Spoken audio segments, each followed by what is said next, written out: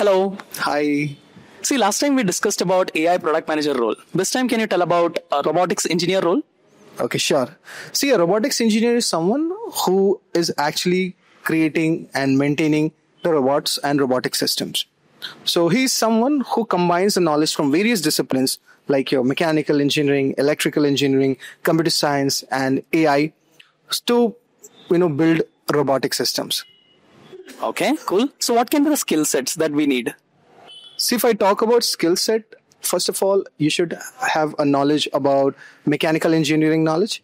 Let's say like dynamics, kinematics, then about your thermodynamics and material science, which are used a lot. If I talk in terms of electrical engineering, you should be well aware with sensors, actuators, understanding the circuitry. And with computer science, you should be having knowledge about programming language like C++, Python, and knowledge about robotic operating systems. And finally, having an idea about industrial automation also gives a bonus. Okay, last but not the least, what can be the salary expectations?